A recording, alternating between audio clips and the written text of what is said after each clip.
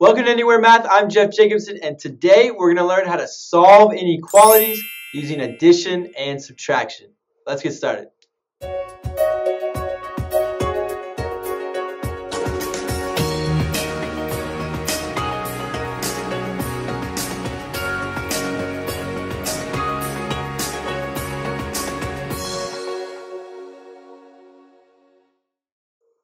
All right, before we get to an example, let's do a little experiment. So if I have an inequality, 3 is less than 5. Well, of course that's true. 3 is definitely less than 5. We know that. Now, what happens if I add something to both sides? The same thing. Let's say I add 2 to both sides of that inequality. Well, then I would get 5 is less than 7. Is that still true? Well, yeah, 5 is less than 7, right? So that's still true. After adding the same thing to both sides of the inequality, it stayed true. Let's do that again, but this time, instead of adding 2, let's subtract 2. So if I subtract 2 from both sides, then I get 1 is less than 3. Well, is that still true? Yeah, 1 is still less than 3. That's pretty obvious. So with this information, hopefully you can see that if we add the same thing to both sides of an equality, it stays true. If we subtract the same thing from both sides of an equality, it also stays true. So let's keep that in mind and let's try an example. Here we go with example 1.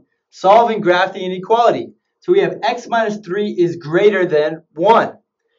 When solving inequalities, it's just like solving equations. The whole goal is to get that variable alone. We want to isolate the variable, get it alone, where we had the variable on one side and then whatever else on the other. Okay?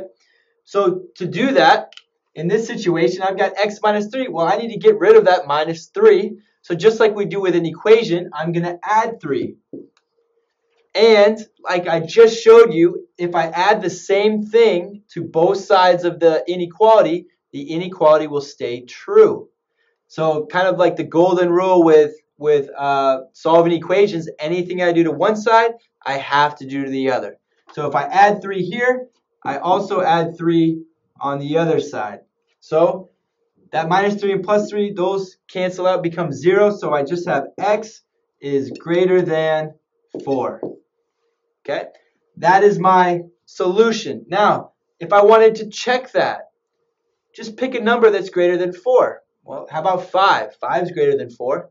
So if I take that 5 and I substitute it back in, well, 5 minus 3, is that greater than 1? Well, yeah, 5 minus 3 is 2, which is greater than 1. So that works. So that is my solution. Now it's time to graph. So to graph, it's pretty simple. Just draw my number line. I always like to start with a 0. And then I've got 4. Now, x is going to be greater than 4. It's not greater than or equal to, so that means it's a open circle or open dot, and it's greater, so it's going to the right. So there is my solution, and there is my graph. Here's some to try on your own.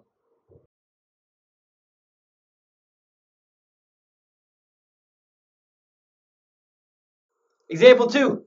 Again, solve and graph the inequality. We have 15 is greater than or equal to 6 plus x. My goal stays the same. I'm trying to get the variable alone. I've got this 6 that I need to get rid of, so I'm going to subtract 6 from both sides. Those 6's will go away. I'm left with x. I got to keep the sign the same.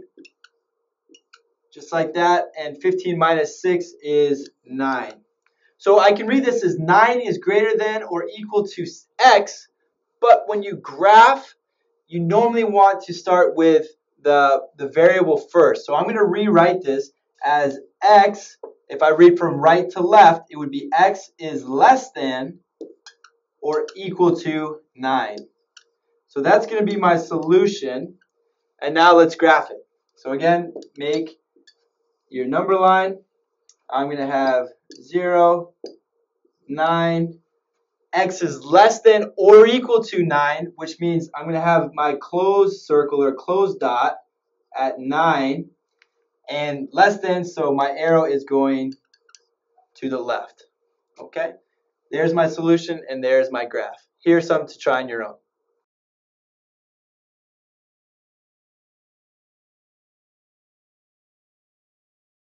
All right, here's our last example. A 180-pound man gets on an elevator that can hold no more than 1,500 pounds. Write and solve an inequality that represents how much more weight the elevator can hold. So, first, let's try to find the important information in this word problem. So, we've got a 180-pound man gets on an elevator that can hold no more than. That's important.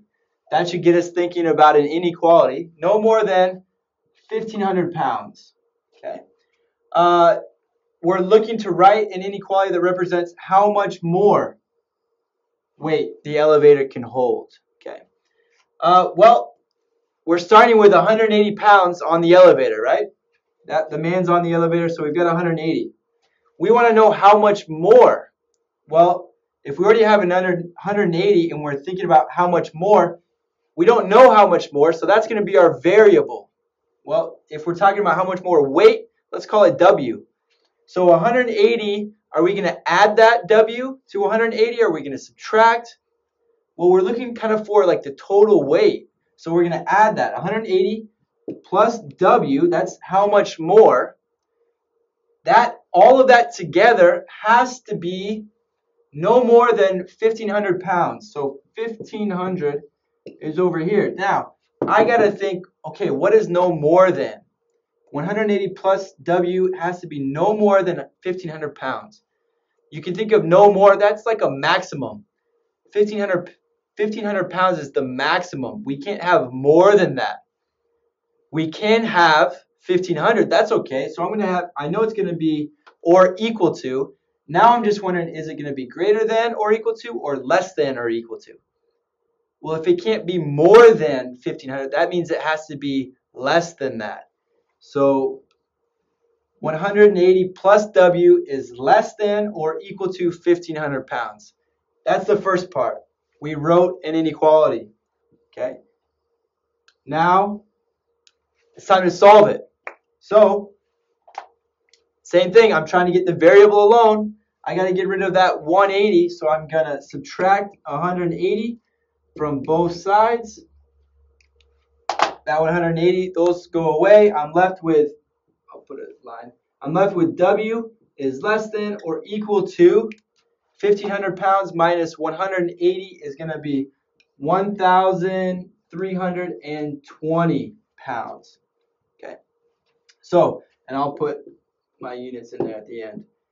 So if we think, well, what does that mean in this problem? That means how much more weight can the elevator hold? The elevator can hold no more than 1,320 pounds. Okay, that's the maximum amount of more weight it can hold. Okay, here's one last problem to try on your own.